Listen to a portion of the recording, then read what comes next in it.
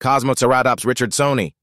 Kosmoceratops richardsoni is a ceratopsian dinosaur that lived during the Upper Cretaceous, approximately 76 million years ago, in what is now the region of the United States of America.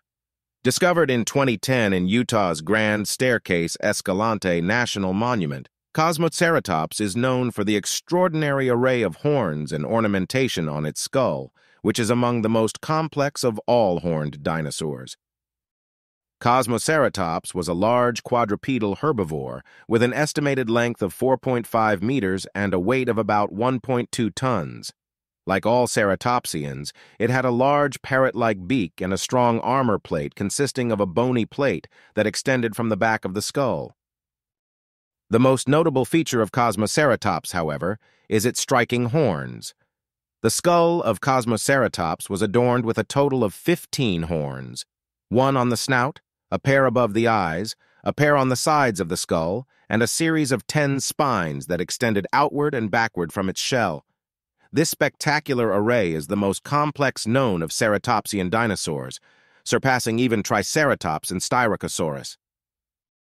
The skull ornamentation of Kosmoceratops would have served multiple purposes.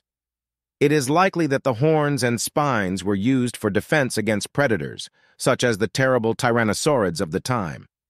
Furthermore, the horning could have been used to recognize other members of the same species, and perhaps to compete for partners during courtship.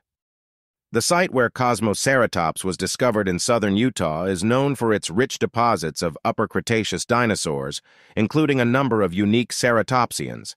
This diversity of horned dinosaurs in a relatively small area suggests that the evolution of these animals was driven by complex and as yet incompletely understood processes.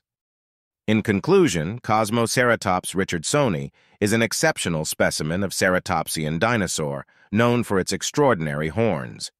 Its unique appearance and position among the diversity of horned dinosaurs offers a fascinating glimpse into life in the Upper Cretaceous.